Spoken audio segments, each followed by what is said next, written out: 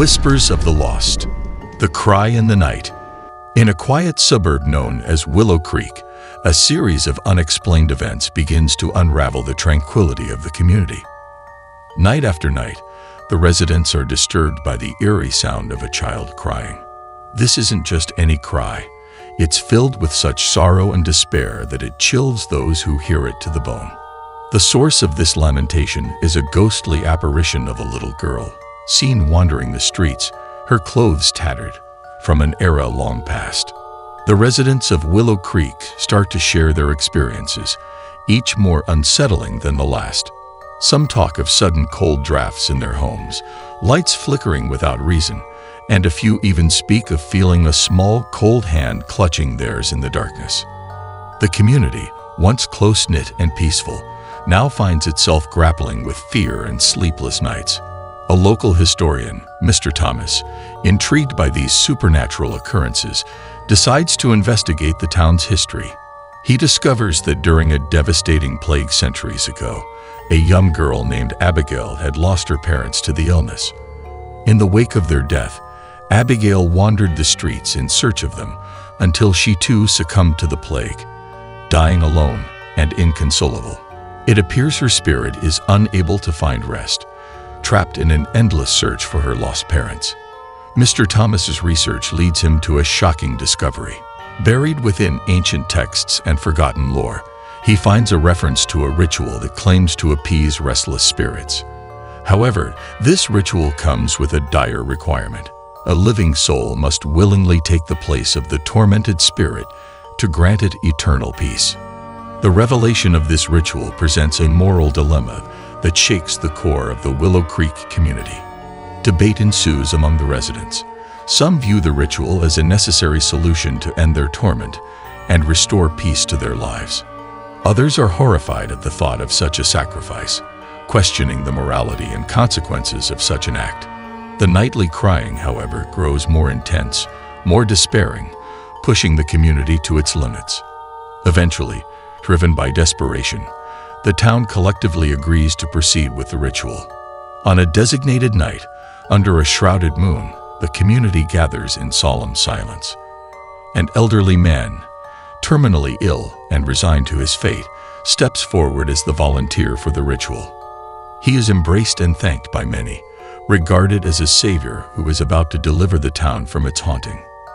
The ritual is a blend of ancient incantations, the burning of rare herbs, and symbolic gestures meant to bridge the realms of the living and the dead.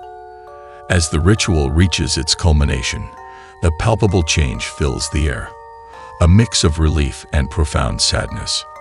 The elderly man collapses, his sacrifice complete. At that moment, the spectral figure of Abigail appears. Her expression, one of eternal sadness, slowly shifts to one of tranquility and understanding. With a final glance that seems to convey gratitude and sorrow, her spirit fades away, leaving behind a silent night. In the aftermath, Willow Creek finds itself enveloped in a haunting silence. The crying has ceased, and peace has seemingly returned. Yet, the sacrifice leaves an indelible mark on the soul of the community. Houses feel emptier, conversations quieter, as residents grapple with the moral weight of their decision. The story of Willow Creek and the little girl named Abigail becomes a whispered legend, a chilling reminder of the lengths to which humanity will go to find peace and the profound cost it bears.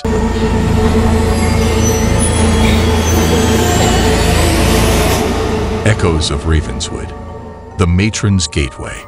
In the small, fog-enshrouded town of Ravenswood, an imposing structure looms over the landscape, the long-abandoned Ravenswood Hospital. Once a beacon of medical excellence, it now stands derelict, its corridors echoing with the whispers of a bygone era.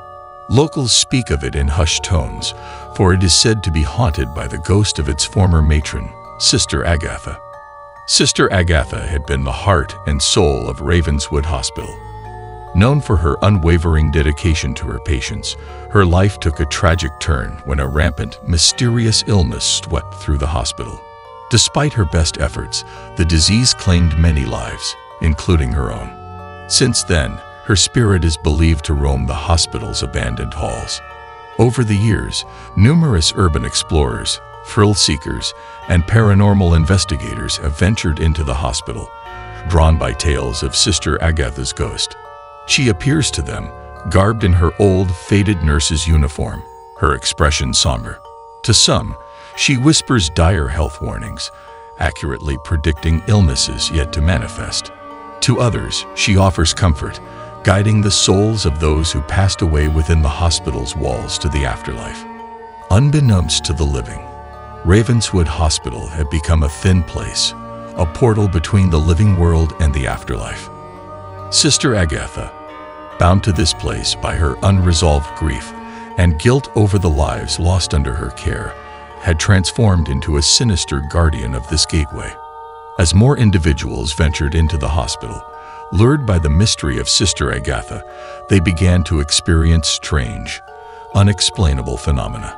Time seemed to distort, rooms shifted and changed, and hallways stretched into infinity. Those who encountered Sister Agatha and heeded her warnings found themselves trapped, unable to leave the hospital. They wandered the corridors in a limbo state, plagued by perpetual sickness and hallucinations of their worst fears and memories. Their souls, ensnared by Sister Agatha's influence, added to the hospital's haunted ambience, their moans and cries echoing through the decayed wards. The climax of this tale occurs when a group of paranormal investigators decides to unravel the mystery of Ravenswood Hospital. Led by the skeptical yet open-minded Dr. Helena Moore, the team ventures into the hospital, equipped with cameras and recording devices, intending to communicate with Sister Agatha's spirit and uncover the truth. As they delve deeper into the hospital, they begin to experience its harrowing effects. Members of the team start to see visions of their deceased loved ones, feel inexplicable ailments, and lose their sense of direction.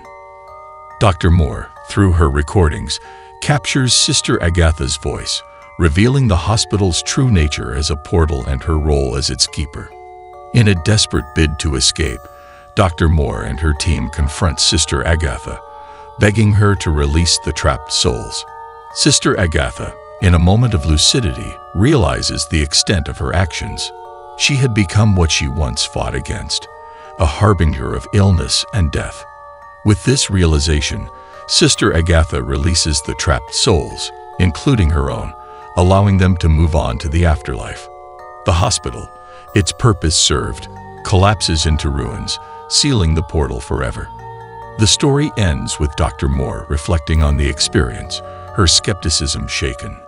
Ravenswood Hospital now lies in ruins, but the echoes of its past continue to resonate in the minds of those who witnessed its final moments. The town of Ravenswood, once overshadowed by the hospital's ominous presence, begins to heal, its residents finding closure as the legend of Sister Agatha and her haunted hospital fades into history.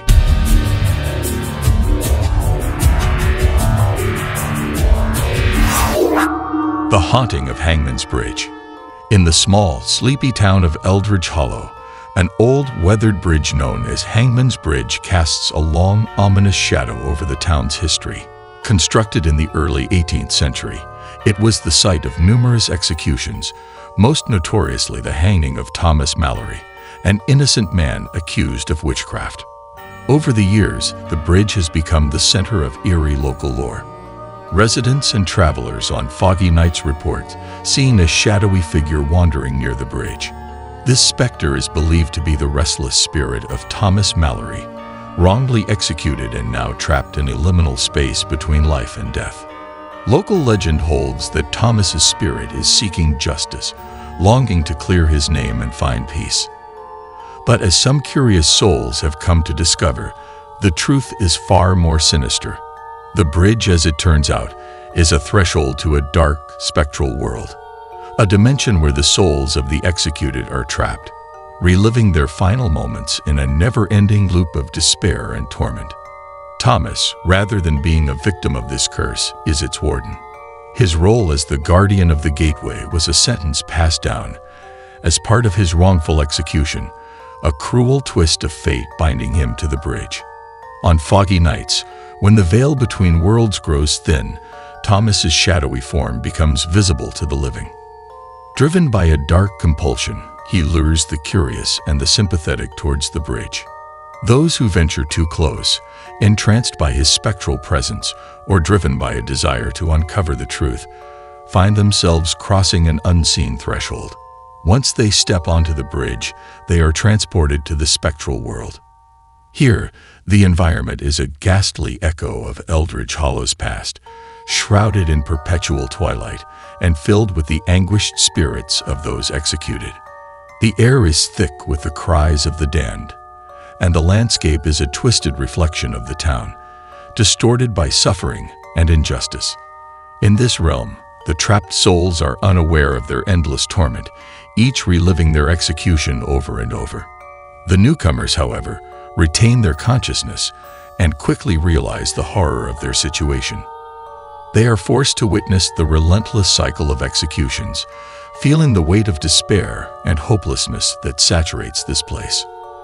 As the story reaches its climax, a group of modern-day investigators, drawn to the mystery of Hangman's Bridge, uncovers the truth about Thomas Mallory's role as the guardian. In a desperate bid to free the souls and close the gateway, they confront Thomas's spirit. However, their efforts are in vain. The curse that binds Thomas is too strong, his role as guardian too deeply entwined with the bridge itself. The story ends with the investigators barely escaping back to their world, forever changed by their harrowing experience. Hangman's Bridge remains standing, its true nature known to only a few. Thomas Mallory continues his eternal vigil, his figure disappearing into the mist, waiting for the next foggy night to fulfill his grim duty as the guardian of the damned.